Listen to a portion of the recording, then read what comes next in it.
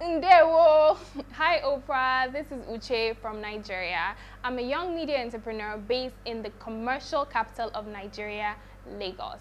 Beauty is big in Nigeria, but let me tell you one thing. I'm in my office today, and in Nigeria, beauty goes right along with brains. You have to be smart, driven, and educated, so it's very important. So I bet you're wondering what I'm wearing today. I'm wearing a dress made with Ankara. Ankara is the fabric of the people. It's fabric of Nigeria and also other West African countries.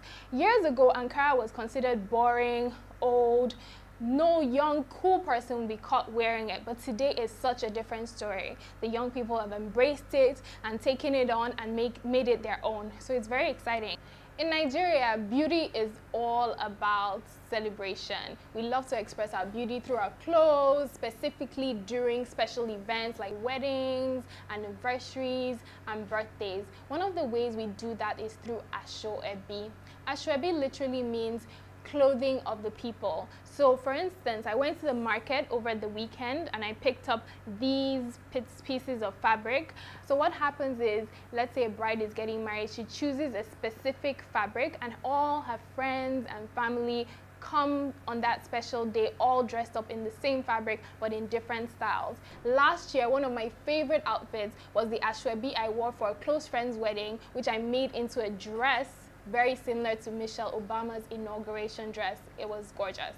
Whenever you see a Nigerian woman, she's always looking beautiful and well presented. Makeup and hair are a big deal in Nigeria. When it comes to makeup, Nigerian women don't go for the edgy look that you might see in New York or London. Instead, they go for a more soft, pretty look that accentuates their naturally beautiful features. When it comes to hair, I have to tell you, hair is a big deal in Nigeria. When you see a Nigerian woman and you ask her, what sort of hair extensions do you have? Many times they're like, this is Brazilian hair, this is Indian hair, this is Indonesian hair. What I like to call it is the United Nations of hair. And this trend has been influenced by, international stars like, Beyonce, Rihanna. So it's not about trying to, not be Nigerian or not be African, but it's more about, being influenced by what global trends and superstars are doing.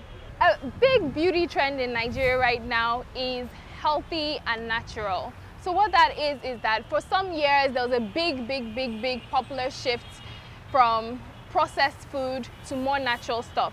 So what people have done is that they're using natural fruits and vegetables and fish straight from the source or the local market to create their foods. Another thing that they're doing is there are some pretty interesting homemade beauty remedies that have been passed along for centuries and decades in Nigeria. So we're talking about going to the market, getting some herbs, getting some spices, getting some vegetables, getting some fruits to create some homemade skin remedies. Thank you very much.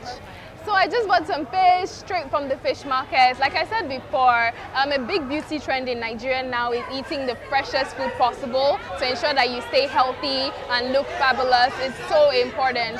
So yeah, that's me with my fish. Let's go.